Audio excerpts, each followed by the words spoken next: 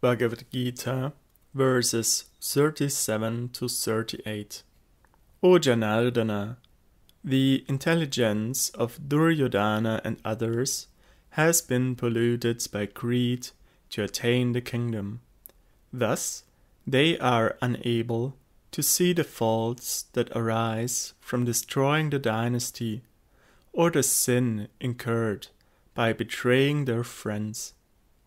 But since we are in knowledge of these faults, why do we not consider the situation and refrain from such improper acts? Sarartha-varshini.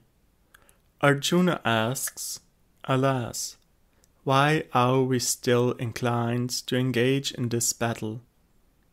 To answer his own question, he speaks this verse beginning with the words Yadi api, Sarartha-varshini prakashika-riti.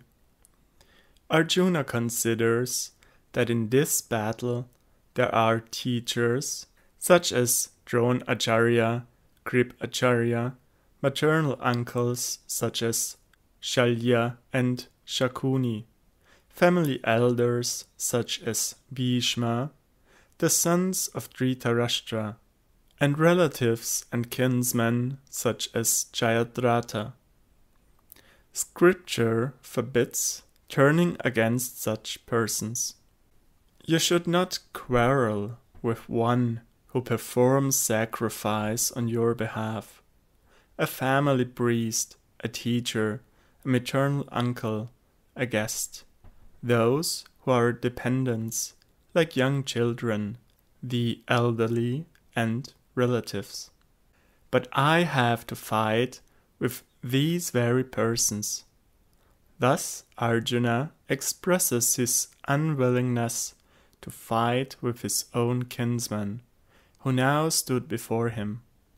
Arjuna contemplates, why are they determined to fight with us? And concludes that they have become overpowered by their petty, selfish interests.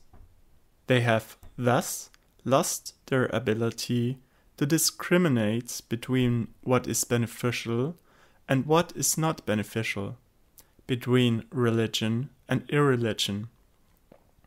As a result, they have forgotten the sinful reactions that are incurred by destroying one's own dynasty. We have no selfish motives, so why should we engage in such an abominable and sinful act? Thus ends the Sarartha-varshini prakashika-riti by Shri Shrimad Bhaktivedanta Narayan Goswami Maharaja on the first chapter of Shrimad Bhagavad Gita.